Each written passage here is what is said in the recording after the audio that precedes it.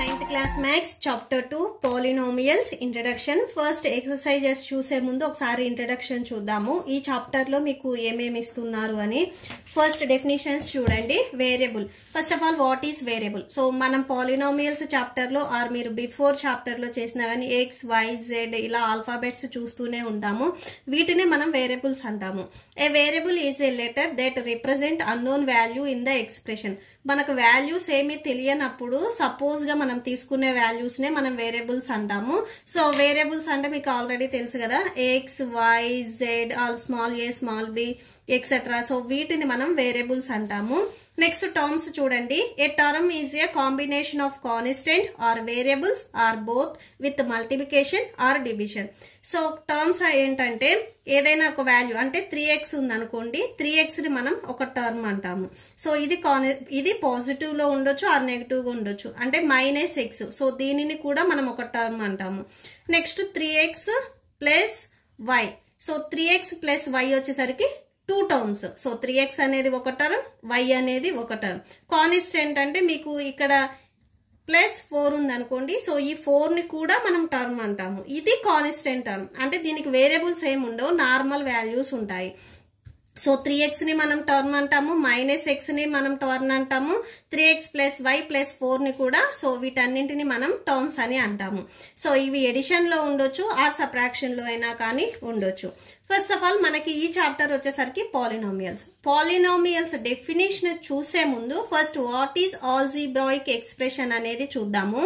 An algebraic expression is a single term or combination of terms connected by the symbols plus or minus.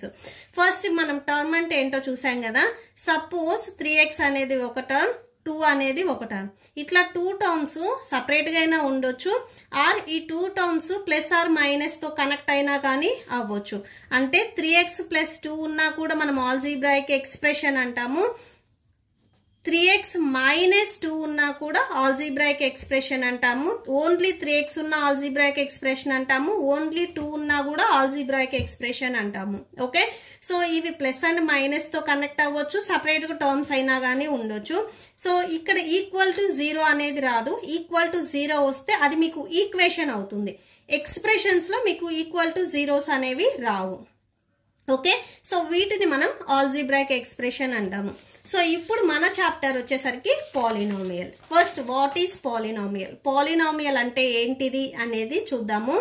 An algebraic expression in which the variables involved have only non-negative integral powers is called a polynomial.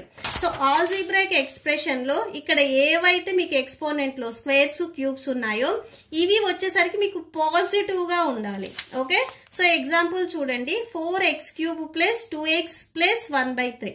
ఇక్కడ మీకు degree వచ్చేసరికి 3 ఉంది. ఇక్కడ exponent లో 3 అనేది positive value. Non negative అంటే positive values ఉంటే వాటిని మనం పాలినామియల్స్ అంటాము. ఓకే, నాన్ నెగిటివ్ అంటే positive.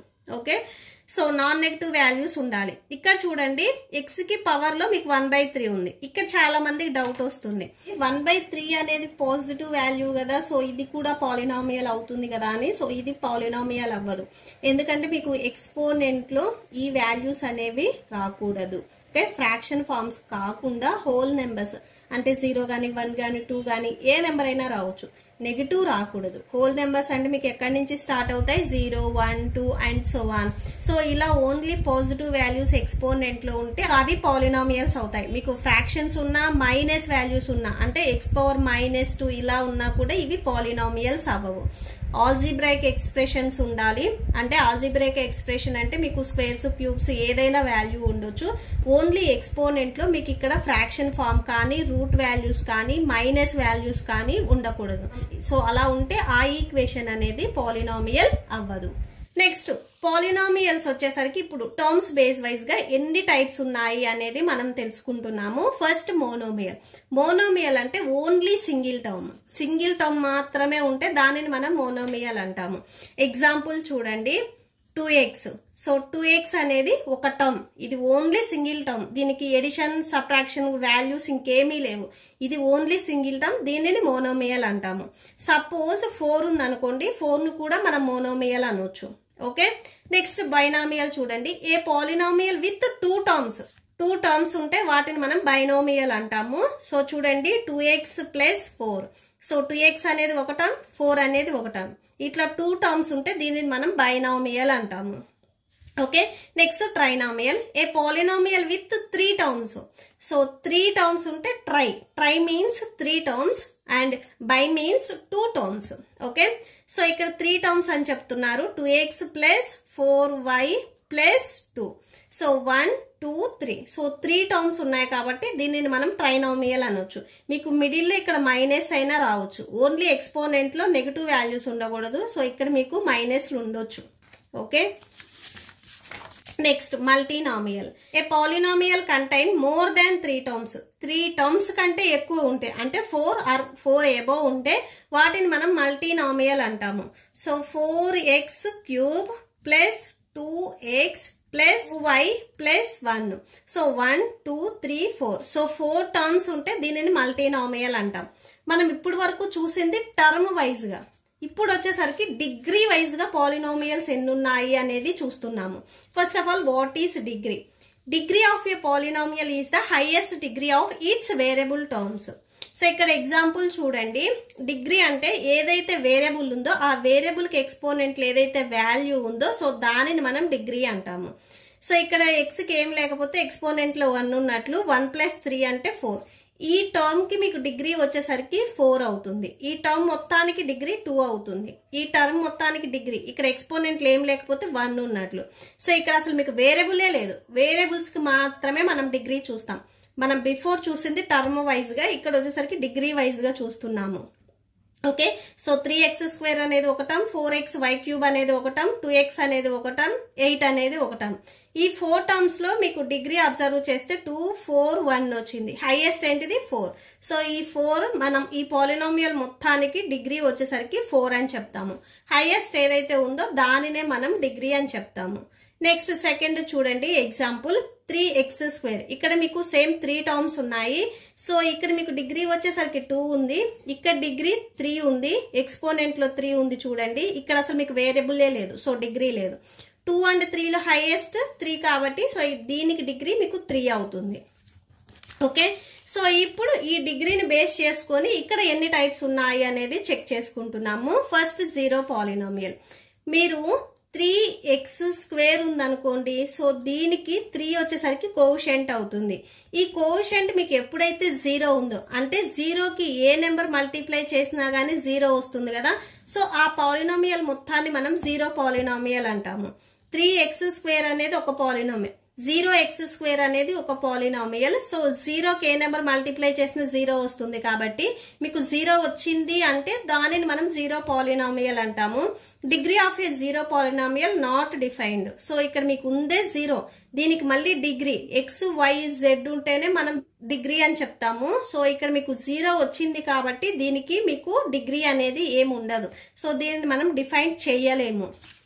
Next constant polynomial. Degree of a constant polynomial 0. Constant polynomial కి డిగ్రీ 0 ఉంటుంది. అంటే నార్మల్ నెంబర్స్ ఏవైతే ఉన్నాయో సో వీటికి మీకు ఇక్కడ xyz ఏమీ రావు. ఓన్లీ డిగ్రీ వేరియబుల్స్ కి మాత్రమే చూస్తాము. ఏవైతే కాన్స్టెంట్ వాల్యూస్ ఉన్నాయో సో వాటికి మనం డిగ్రీ అనేది చూడము. సో ఇక్కడ డిగ్రీ వీటికి ఏమీ రాదు, 0 అని రాసుకుంటాము. కాన్స్టెంట్ పాలినామియల్ కి degree 0. Next linear polynomial. Degree 1 వస్తే మనం లీనియర్ పాలినామియల్ అంటాము. ఇక్కడ చూడండి టర్మ్ 1 ఉంటే మనం బిఫోర్ చూసినట్లయితే సింగిల్ టర్మ్ ఉంటే మోనోమియల్ అంటాం. ఇది టర్మ్ వైజ్ గా, ఇది డిగ్రీ వైజ్ గా. ఓకే, సో 1 డిగ్రీ ఉంటే దీన్ని మనం లీనియర్ పాలినామియల్ అంటాము. ఓకే, 7x ప్లస్ 8 లో సో x కి ఎక్స్పోనెంట్ ఏం లేకపోతే 1 ఉన్నట్లు. ఇక్కడ మీకు వేరియబుల్లే లేదు 0. సో ఇక్కడ డిగ్రీ ఎంత 1. ఇక్కడ సేమ్ 4y ప్లస్ 2 లో y కి ఎక్స్పోనెంట్ ఏం లేకపోతే 1 ఉన్నట్లు. సో ఇక్కడ 1 ఉంది. సో 1 ఉంటే దానిని మనం లీనియర్ పాలినామియల్ అంటాం. క్వాడ్రాటిక్ పాలినామియల్ అంటే డిగ్రీ 2 ఉంటే దానిని మనం క్వాడ్రాటిక్ పాలినామియల్ అంటాం. 2x² ప్లస్ 4x ప్లస్ 2 లో సో ఇక్కడ మీకు డిగ్రీ వచ్చేసరికి 2 ఉంది, ఇక్కడ డిగ్రీ 1 ఉంది.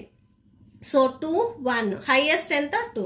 సో డిగ్రీ 2 ఉంటే ఆ పాలినామియల్ మొత్తాన్ని మనం క్వాడ్రాటిక్ పాలినామియల్ అంటాం. Same cubic polynomial.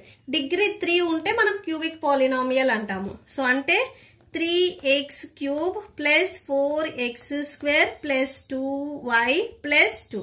సో ఇక్కడ హైయెస్ట్ నెంబర్ ఎంత ఉంది? డిగ్రీ 3 ఉంది. సో ఇట్లా 3 ఉంటే దీనిని మనం క్యూబిక్ పాలినామియల్ అంటాము.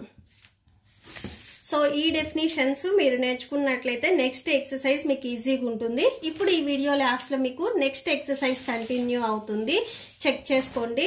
మీకు ఈ వీడియో నచ్చితే ప్లీజ్ లైక్ చేయండి, మీ ఫ్రెండ్స్కి షేర్ చేయండి అండ్ మన ఛానల్ని సబ్స్క్రైబ్ చేసుకోండి. సో ఇప్పుడు మీకు నోట్స్ డిస్ప్లే అవుతుంది, చెక్ చేసుకోండి. Thank you and thanks for watching.